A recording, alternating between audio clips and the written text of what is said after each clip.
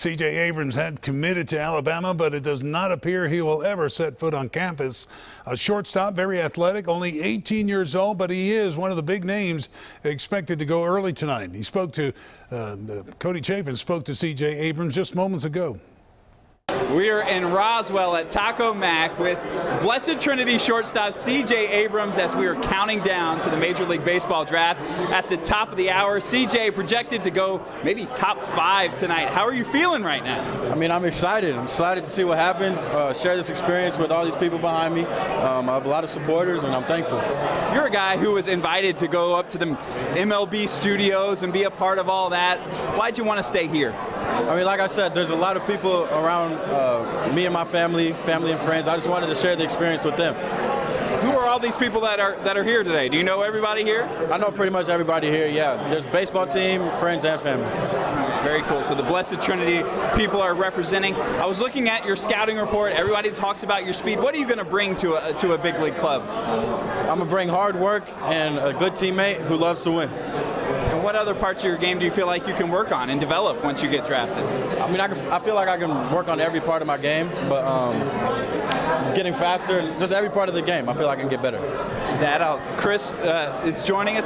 Tell us what it's been like, this whole process of getting him ready to be drafted. It's been a wild ride from the moments of when he was 18 months old to this moment now, which is pretty crazy with all these people here. But I've enjoyed every minute of it. It's been a labor of love, and if I had to do it again, I wouldn't change a thing.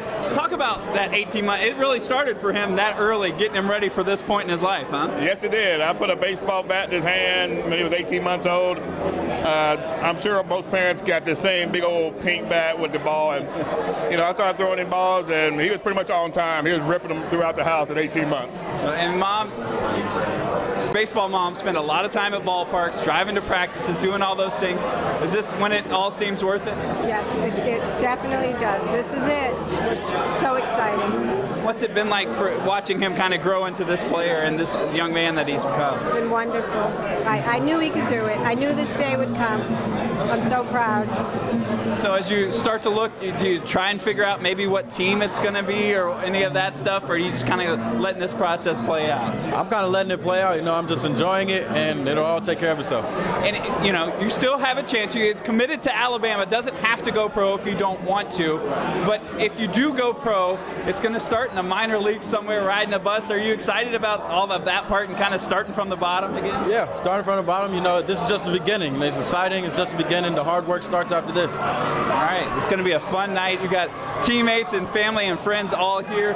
Can't wait to see where CJ gets drafted. We'll talk to you and have more from him after he's drafted coming up tonight on Fox 5 News at 10. Ken, back to you.